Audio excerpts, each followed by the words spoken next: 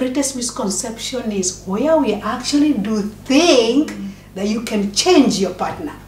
Yes. Ooh. Hello and welcome to the Motivat Family channel. Yay. Mom and Dad, Yes. I really want to have an honest conversation with you both about love, because you've been such an inspiration to a lot of people. Oh, nice. And I think a lot of people want to know, what are the misconceptions in marriage?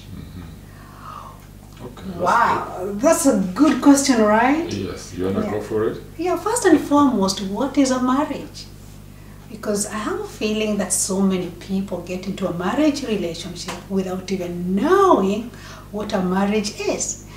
And to us, a marriage is an institution where two people come together in love, but they come together as two individuals with a common purpose, committed and motivated to make it work.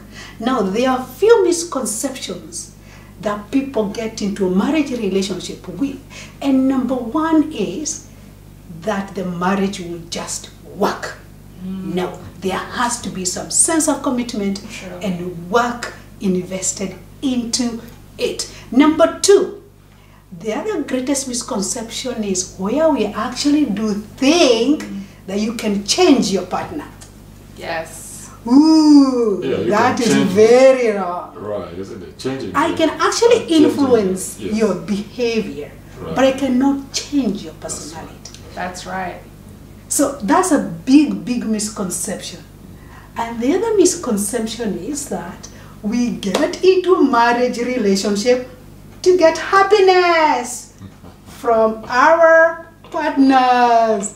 That's very wrong. Happiness does not come from your partner.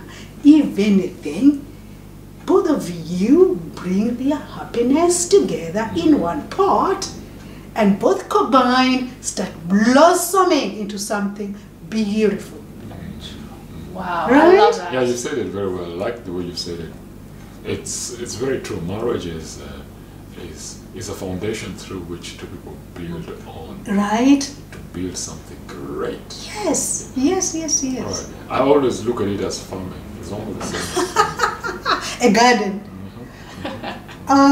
You need to look after it Really? every single day. Removing the weeds and watering And them. watering them. Yes. And letting them grow. And letting them grow. Yes. Isn't it interesting that when you put the seeds in the ground, actually they just germinate, right? You have nothing to do with that. But all you did is to provide the right environment for them to grow, right? Very true. Very true. I And that's love what that. love does. So love provides a beautiful environment for two people to actually grow together into a happy, healthy relationship. Isn't that beautiful?